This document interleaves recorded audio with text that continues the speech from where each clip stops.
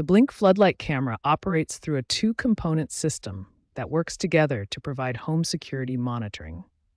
The sync module acts as the bridge between your cameras and Wi-Fi network, enabling remote access and control through the Blink app. Understanding when and how to reset your Blink Floodlight Camera can resolve common issues that users encounter during setup and operation.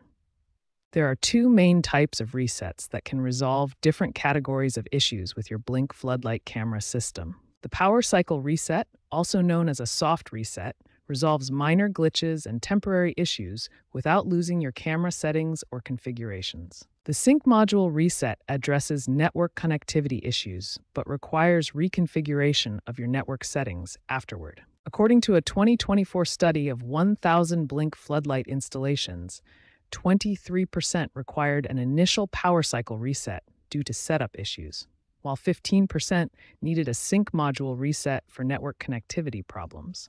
The power cycle reset is the first troubleshooting step for your Blink Floodlight Camera. This soft reset resolves minor connectivity issues while maintaining all your settings. First, locate your camera's power source.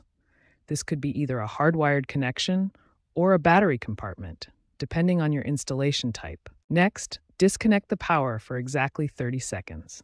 This allows the camera's internal systems to fully reset and clear any temporary issues. After 30 seconds, reconnect the power and wait approximately 2 minutes for the system to fully initialize.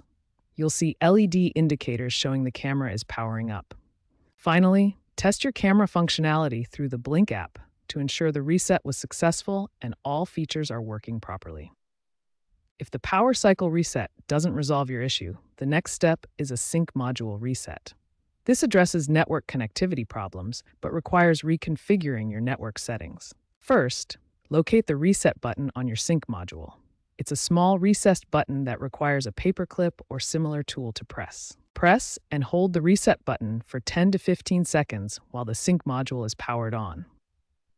You'll know it's working when the LED begins flashing blue. Release the button when you see the flashing blue LED, then wait for it to turn solid blue. This solid blue light indicates the sync module is ready for reconfiguration. Once you see the solid blue LED, you'll need to reconfigure your network settings through the Blink app. The app will guide you through reconnecting to your Wi-Fi network. According to security technology analyst Sarah Chen, 85% of Blink camera issues can be resolved through simple power cycling, thanks to improved diagnostic tools in the Blink app, introduced in 2024.